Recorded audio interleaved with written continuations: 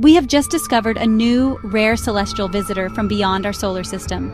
Every planet, moon, asteroid, comet, and life form that formed in our solar system shares a common origin and heritage. However, interstellar visitors are true outsiders. They are remnants of other planetary systems, carrying with them clues about the formation of worlds far beyond our own. But so far, we have only detected 3 of these mysterious objects. This week, our astronomers helped to detect an object on an unusual trajectory approximately 670 million kilometers from the Sun, which immediately raised suspicions that it originated outside of our solar system. They have now found the comet will make its closest approach to our Sun in late October 2025, passing just inside the orbit of Mars, and poses no real danger to Earth.